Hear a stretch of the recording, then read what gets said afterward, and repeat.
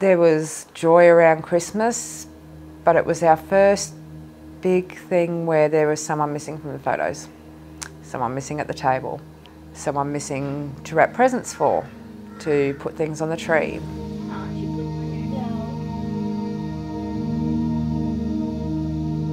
My Joshy Bear, and he was a child that fit 90 years into 12. Joshua was diagnosed antenatally. I was 20 weeks pregnant and having the usual scans. They picked up that there was defects in his heart. After Joshua was born, the cardiologist saw him within a couple of hours, and I remember his first words to us were, "Unfortunately." On that day, we met a surgeon who agreed to operate on Joshua, so it was something that was quite unheard of, quite remarkable, but it ended up giving us 12 years with him. His passing had a huge impact on our family. The easiest way I could describe it now is beforehand the world is in colour, and when Joshua passed it was grey. Everything was grey. I would be counting 1, 2, 3, 4, 5, hang on, there's only 5, and then it'd hit me like a ton of bricks. He's not here.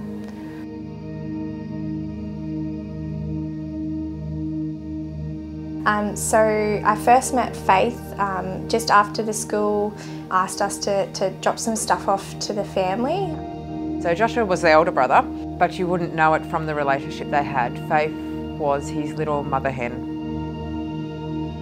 When Joshua passed, I was concerned, really, really concerned. All the children were impacted, but Faith was broken. It was really hard. I struggled a lot, get through the grief of my brother. I guess no one knows how to deal with loss, and you don't ever expect to lose a sibling. So for her being so young, coming into year 7, all of the normal year 7 stuff was added to the fact that she just lost her brother, and was asking those really tough questions of why and why did it happen. So I was able to sit and talk to her about what she can control, and the big message was like, you know, there's lots of things that we can't control in life, but for her, she can control who she is and the legacy that she wants Josh to be remembered in, and how she acts, and just being able to encourage her to be the young person that Josh would want her to be. And then when I came to year 7, when I found Lauren, I was really happy. She helped me.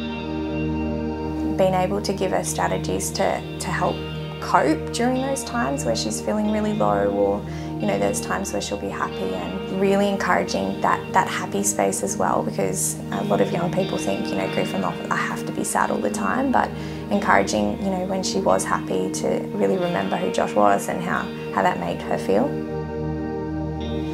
I guess my biggest hope for Faith is that she doesn't lose that confidence to do the things that she wanted to do. When we were having that conversation in year 8, talking about her future and what she wants to do, and she wanted to be a nurse because she wants to help people, and she saw the nurses work with Josh and she valued that. I want to be a nurse.